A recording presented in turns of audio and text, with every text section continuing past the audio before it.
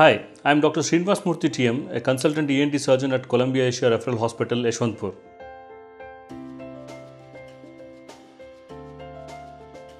Cochlear implants are specialized electronic equipment. They are also called as miracle ears because they tend to restore one special sense which a human being doesn't have. Now, we are talking about people who do not have any hearing at all. That means, despite using the best of hearing aids, both the ears for scheduled time of say between 3 to 6 months, if a person not appreciated any amount of hearing improvement, then we recommend that this person will be benefited by using a cochlear implant. Now for that, we will have to again evaluate the age group of the patient and find out what is the cause for the hearing loss, and then see whether a cochlear implant will actually benefit the patient or not. So who are typically patients who will benefit from cochlear implants?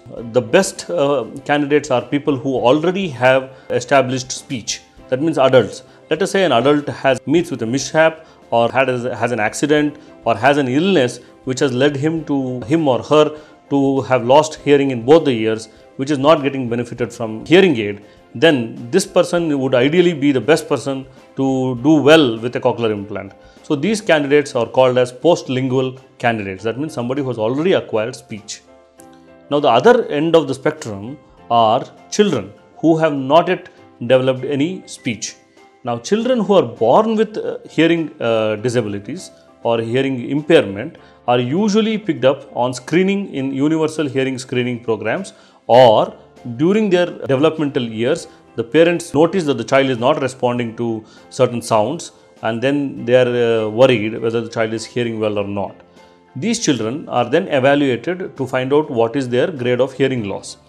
Now once we know the grade of hearing loss, they are usually given a 3 to 6 months trial with hearing aids, and then we see whether the child improves with constant and rigorous speech therapy associated with hearing aid devices. If there is no appreciable improvement, then this child will be evaluated for candidacy for cochlear implants.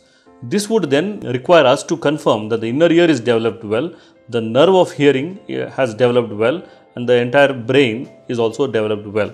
So that would require us to do further testing with respect to CT scans and MRIs and other assessments before we can confirm a child's candidacy for cochlear implants. Ideally, a child should be implanted as early as possible and not later than 5 years of age to have the best results with cochlear implants.